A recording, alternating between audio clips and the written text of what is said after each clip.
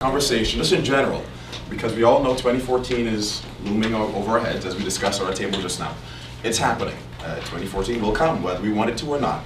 So we figured we would try our best, put our heads together, and talk a little bit about what are some of the things that you should think about over the next 2 years or so. And so I'll go through some general talking points that I think you should keep in your mind and think about. And I'll let, of course, our detail experts over here, they're the real blue ribbon folks over here, to get into some of the details. But some things to think about. And you know what, it was nice after I put this together, hearing you guys talk. And most of what I'm about to put up, you guys figured out doing this project, and you're doing it, which is great. But collaboration. And I thought the babies, this was just hilarious, because we're all learning something new. But they figured out how to work together, so I figured we can do it too, right?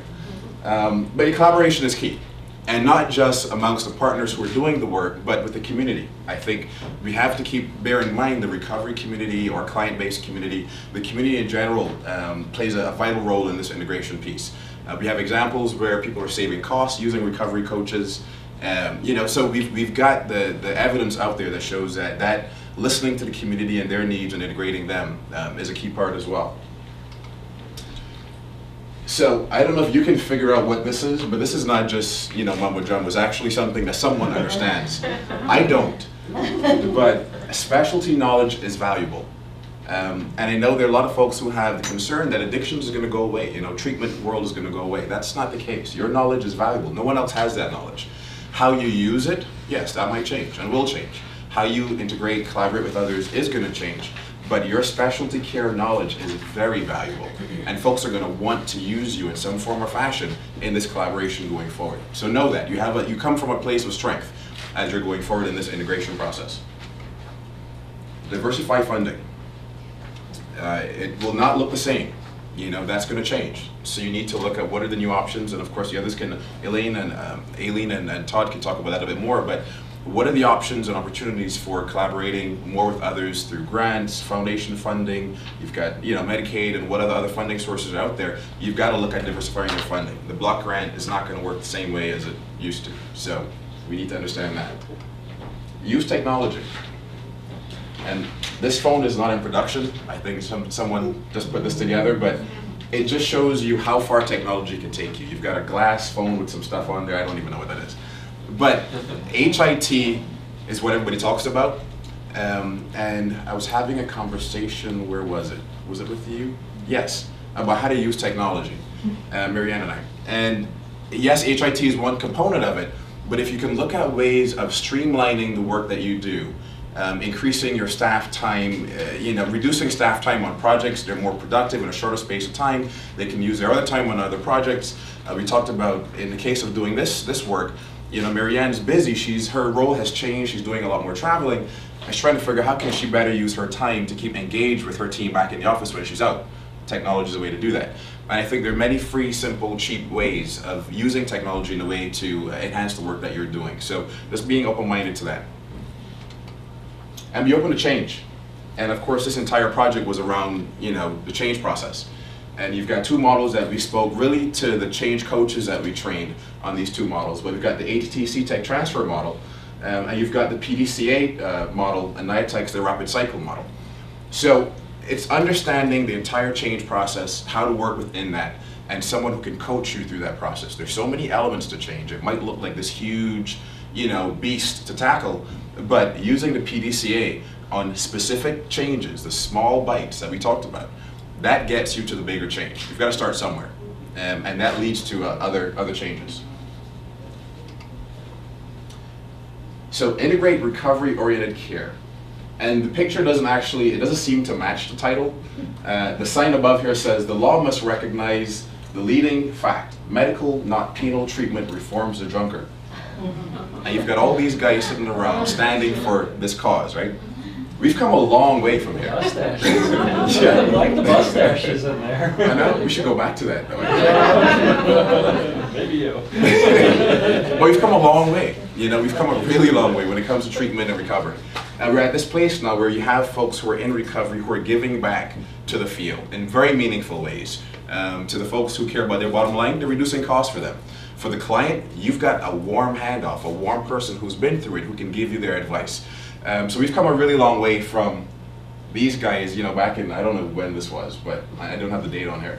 So we've come a long way. I think just keeping recovery-oriented care in mind is important as you go forward. Collect and use best practice data.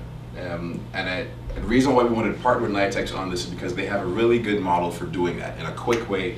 It's not overwhelming. Literally on the back of a napkin, write some, put some marks down and count it before and count it afterwards. But using data, I think a lot of folks in our field are really afraid of data. It seems like this beast, we collect a lot of it and we do nothing with it. And you've got this data sitting in a database somewhere, nobody's ever looked at it. If we actually figure out how to actually use our data in a meaningful way, in a clinical way, we can reduce our costs, improve our care, and have less headaches really overall. But, so use of best practice data. And I want to say that's the last one, yeah. But these are the key things that I thought were pretty, just keep in mind as you move forward. And so with that said, I will hand it over to my, esteemed colleagues and let them take it from there. Well, I don't have a PowerPoint. So as I think about integration, I think about what do you, where you're going to be a year from now, 2 years from now, 3 years from now, and how you're going to get there. So there are a few things that I know are going to be really important kind of as you step forward into the future. And things that can be kind of wrenching for behavioral health because they don't fit the way behavioral health addictions treatment has typically, quote unquote, done business, okay? And so it really is switching to a different business model. And you can do this. I, for one, don't think healthcare reform is going to be just here tomorrow. It really is going to take some time for everything to step into place, so you do have some time to incorporate these things, but I do think they're things that are extraordinarily important, but they're really doable. They're things that you have developed the skills to deal with, okay? One of them is access, okay? Behavioral health addictions treatment has to move out of, we're going to schedule you into the future. You call today, and in 2 weeks we're going to give you an appointment, and then we're going to admit you to the program a week or two beyond that. If you're working in regular medical care, which is where you're going to be, okay, then there has to be much more immediate access, okay? And when I say immediate, I really mean immediate. Same-day access to services, same-day access to treatment.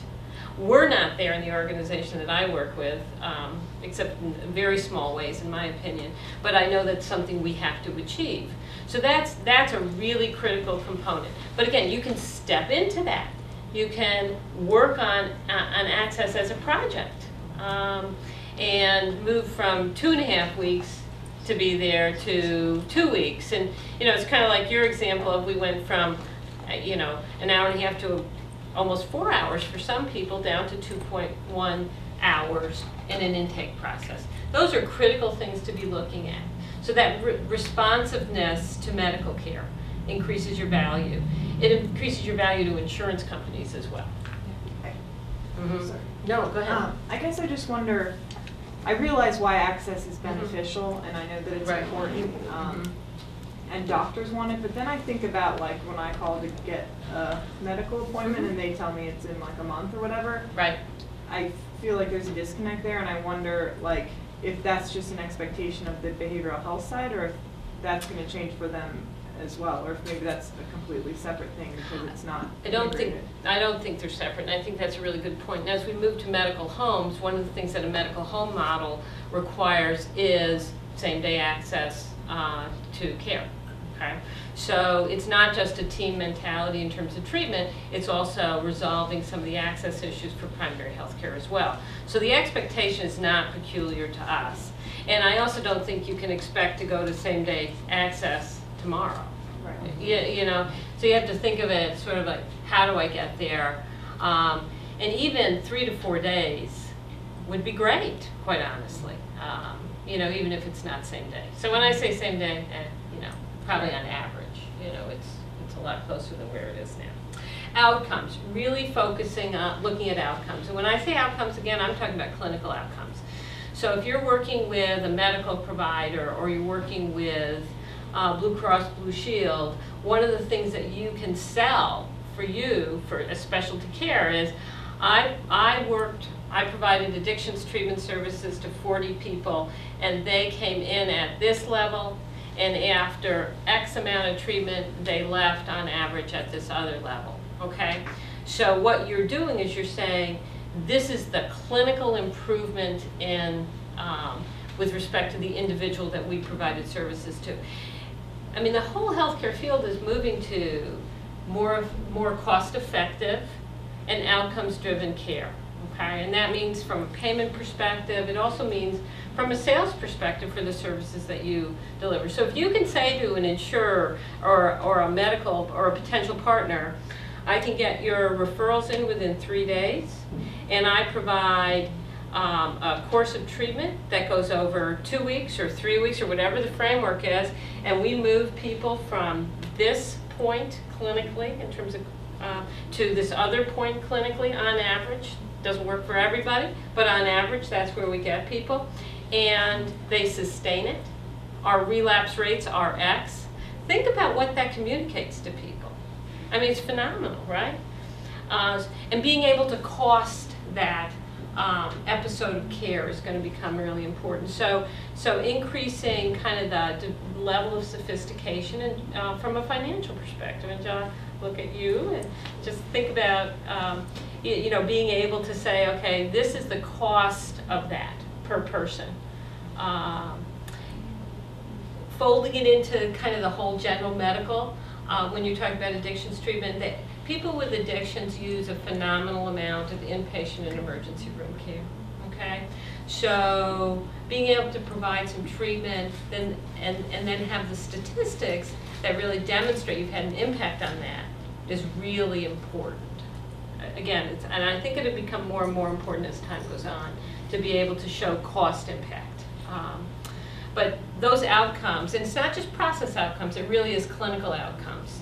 Again, if you're looking at integration, it'll be, you know, you improved people's addictions outcome. I mean, they're, whatever that means, you know, whatever scale you're using, but also we've improved the following healthy behaviors. Okay, they're eating better, they're not smoking the same way, they're more engaged with their community. And there are some measures that are now getting thrown out there that I think may help us set a standard so that we're not all collecting discrete and different pieces of information, but there's some commonality in what we're looking at. And then the whole issue of using a good electronic medical record to be able to collect data and become part of, to the extent that you can, health information exchanges so that you have some ability to exchange data with other healthcare providers. Brings you into the mainstream, and that's what we're talking about here with healthcare reform. And so it's an incredible opportunity to bring mental health, addictions treatment into the mainstream of medical care and not just as a peripheral piece. I do think that some of the medical providers are going to start to pick up and deliver behavioral health services on their own, but I don't think they can do what you guys do, okay? They can provide some basic services to people who don't have complex needs, but they don't have the capacity to work with people who have complex needs. And that's something that you can really develop and build a business case for, so that there's, you know, I like Ryan's point about specialty care. There's going to be a need for specialty care going forward. In fact, there may be an increased need for specialty care as the base of insurance expands. So your services will become more in demand rather than less. But I think we collectively have to develop some of those skills. So anyway, so that's, I think it's a wonderful, wonderful opportunity. Good. And then what I want to talk about a little bit is just continue the slides I was showing you earlier about this health reform tool.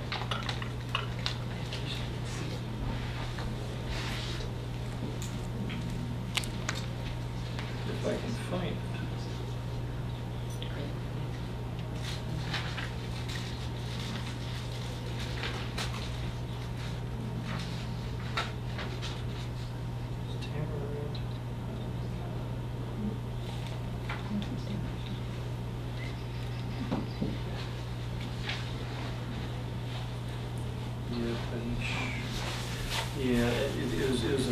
first presentation I used. So I'm doing this to a different place. Give the Y integration. Oh,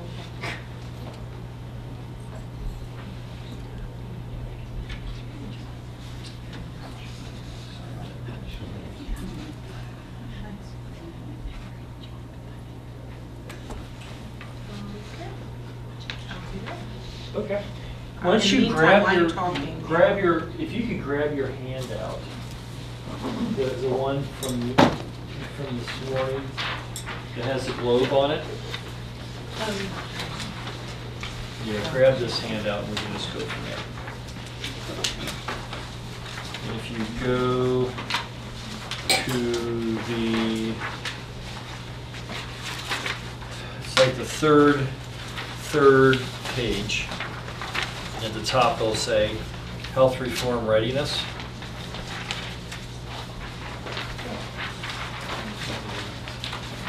And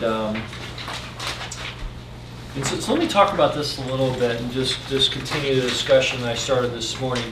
The tool here is a tool we developed in really a cool fashion, that we had experts say, okay, this is what we think's needed, and then we had providers sort of respond back to us like, well, this is really what we anticipate is going to happen, and this is what's practical. We got it? Woohoo! Thank you. And we came up with a few things. I'm going to try to make Nice it. switch. Oh, now, we came up with a few things. First, on the left there, you can see the building blocks. And these are the things we said, these are going to be the things that are going to be pretty fundamental. First is a focus and emphasis on the patient and the family. And I heard that a lot in your presentations today. What is it the patient needs? And how are we going to respond to it? And then more and more, we're just, as a center, we're appreciating the role of family in healthcare. I mean, so we added that. The second, both of our presenters, Ailene and Wehren, or both of our experts from our blue ribbon panel, mentioned evidence-based practices. I mean, so that's, and it's really funny because when I worked with the hospital, one of the things I would do, being I was in the quality department there, and one of my jobs was to help with managed care contracts. And really the two things they seem to want to know about, one is, are you using evidence-based practices? It was just sort of it makes us feel better to know that you're using them, and then the whole outcome piece that Ailene was talking about. I mean, because I think they appreciate getting outcomes isn't always the easiest data to collect. So as a step back, for to be able to say, yeah, we use evidence-based, that we use motivational interviewing, we use contingency management, and oh, by the way, we also track engagement and continuation rates, just so we at the very least we know what's happening there. So evidence-based practices. Accountability for patient care, that is exactly what Ailene was talking about, is knowing what happens to your patients, either within treatment and ideally beyond. And then integrated continuum of care, that's been our whole collaborative here. Do you have sort of a wrapper, do you have a set of services that include mental health and primary care? And then on the right-hand side was the organizational pieces. Do you have an engaged board of directors? Do you have people with proper certification? And I know that's sort of a gradual process. You want to, right now people are sort of playing the game of, okay, we know we're going to need certain levels of certification. Do we do it now or do we wait? But we need to sort of plan for it. I think you folks were saying you're working with local universities, to start getting at that. Patient record, that's code for EHR. And probably some people every once in a while they argue with me, well, isn't that a building block? It could be. It could very well be. Outcomes, tracking of that. When you start working with health insurance more, the quality management function is important. To be able to say that you're doing continuous improvement, which in essence you were doing in this project, and you have some data that you're collecting on a regular basis. Holistic care, you guys know about that. IT, and not just, and really for us, IT administrative, around billing and stuff like that, around human resources, and then also starting to get the patients using IT. whether it's through EHR, through handhelds and things like that. And I know that's probably the most futuristic piece of this, but it's there. And then finance, having a strong financial piece.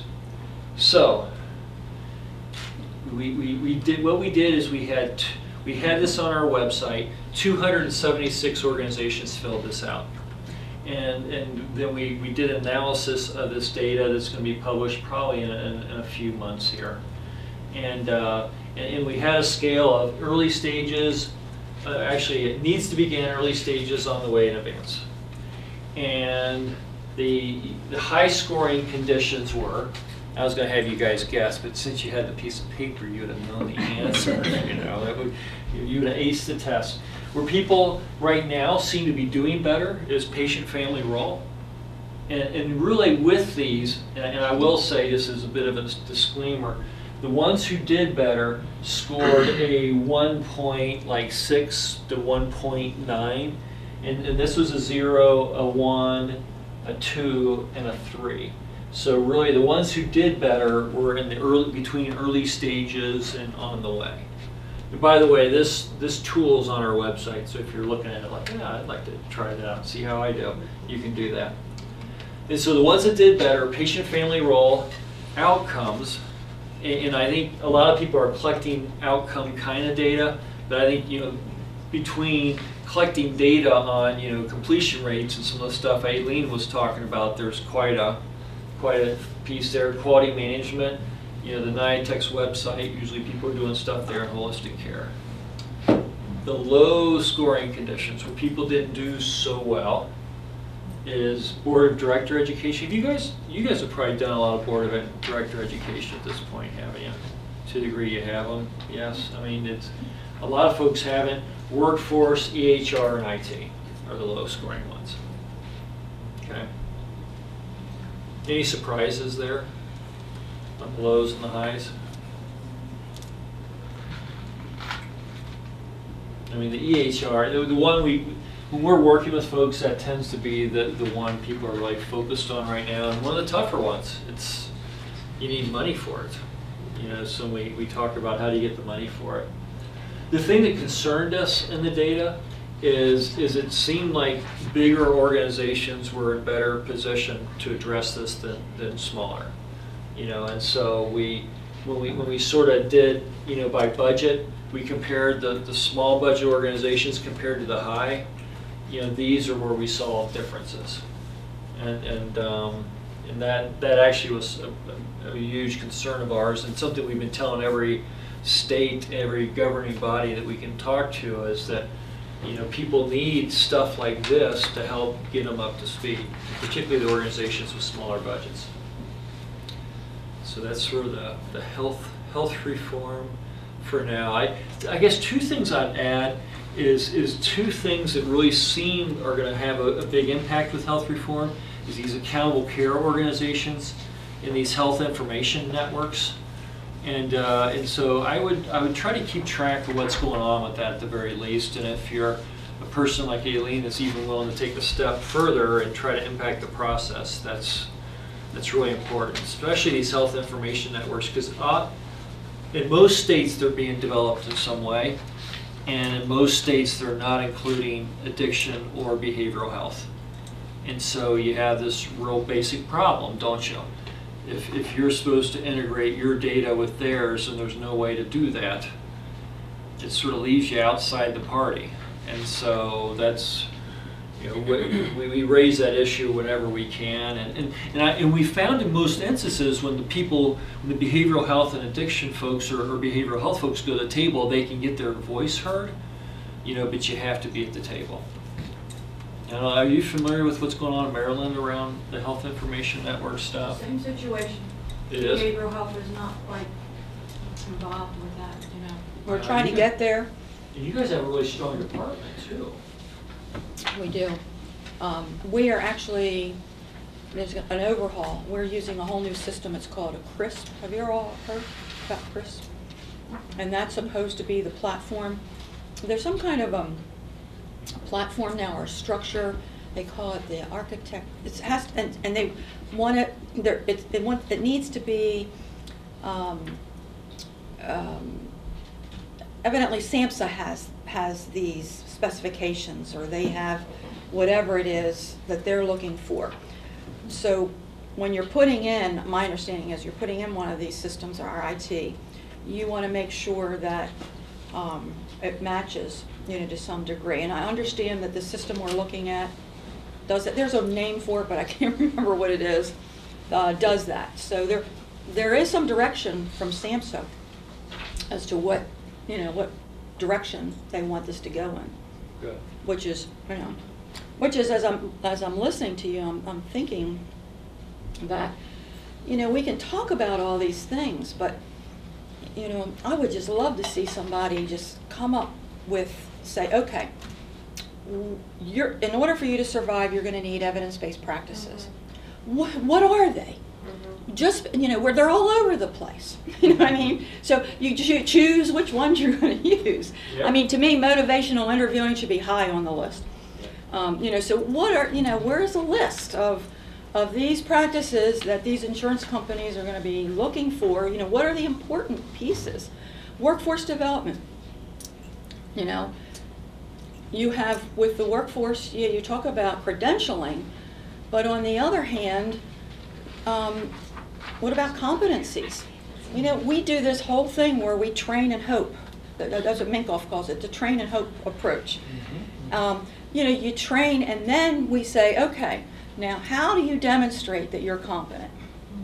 Mm-hmm. Just because somebody has a degree or a credential by their name, I'm a nurse. I spent 2 days taking my boards, and when I finished and got my degree,